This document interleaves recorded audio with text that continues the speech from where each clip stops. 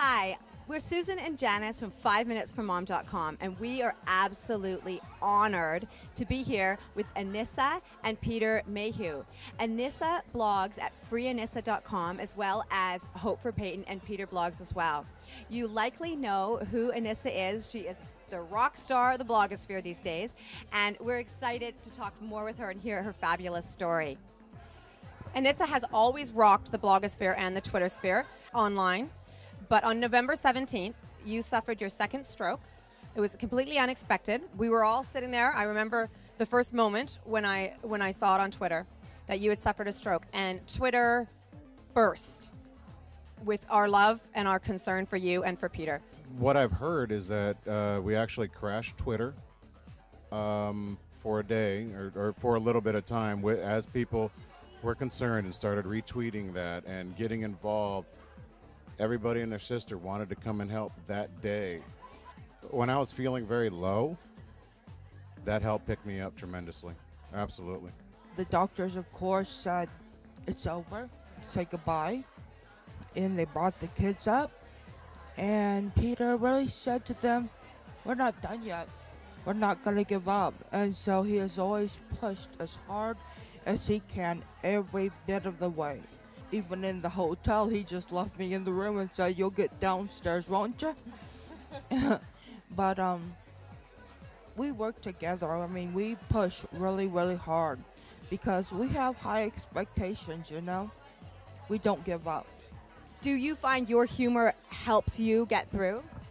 I think there is a point where either you have to laugh or you got nothing. Peter and I have managed to always find things funny. And, you know, if I wanted to, it'd be really easy to get depressed.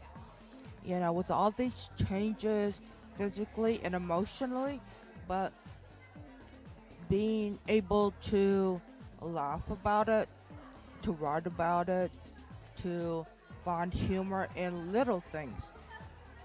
Those are what keep us going, you know? We always smile and laugh. Now, finally, I want to talk to you about your family and how they're reacting to having you home. Personally, I am euphoric about seeing you.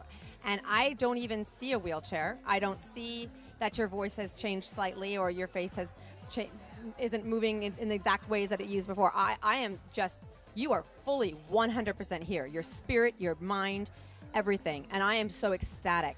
I imagine that's how your children are reacting. What's that like for them? You know, for me, I see, you know, the half a face, and I feel the wheelchair, and I see the changes. And the kids, they're just really glad they have mom home. They would rather have me home than anywhere else on the planet, you know? They hug around the wheels, you know? They do what has to be done. Truly inspiration. Like, when I think of inspiration in the blogosphere, I think Anissa, honestly, and Peter. You define inspiration. And we thank you so much for sharing your lives and your journey and sharing these few minutes with us here and with our readers at 5 Minutes for Mom, because I know everyone is just so anxious to see you and hear your voice. So we really thank you for sharing this time with us. And thank you for joining us at 5minutesformom.com.